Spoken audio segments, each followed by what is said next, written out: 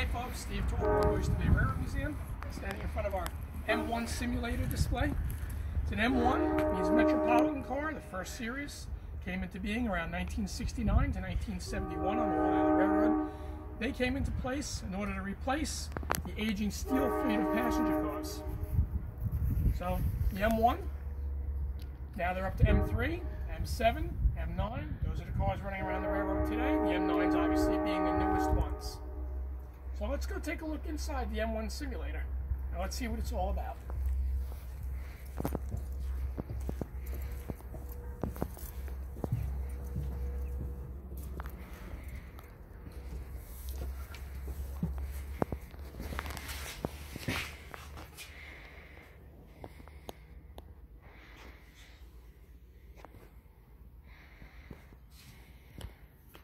So here we are in the M1 simulator.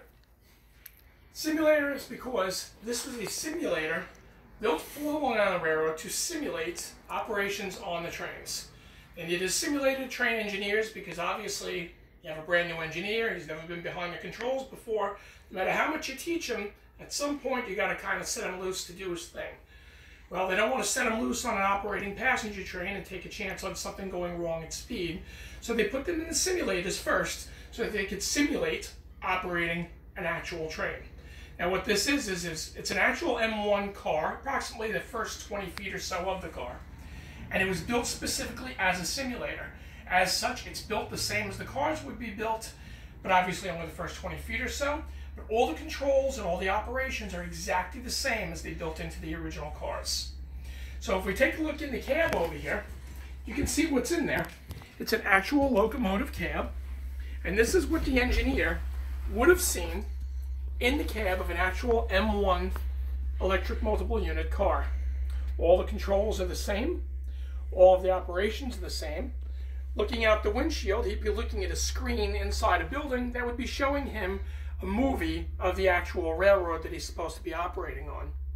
The only thing different in here from an actual M1 cab would be the little screen that you see right there by the window, and that monitor was used to display cab signal aspects for the train as the engineer operated.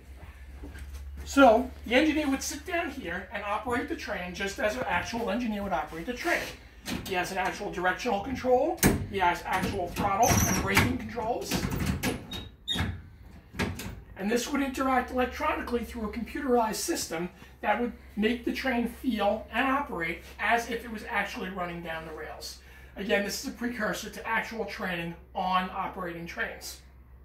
The radio would work, the gauges would work, the lights would work, the PA, the transmit on the radio, the buttons, everything would work just like the real thing.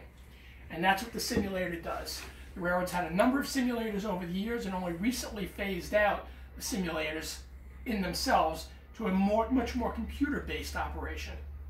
But again, this is a classic simulator that dates back to the very first ones when they first realized they needed simulators in 1971.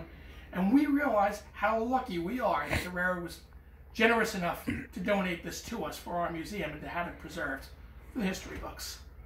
Come on down to the museum, you can sit in here, you can play with it, and enjoy it.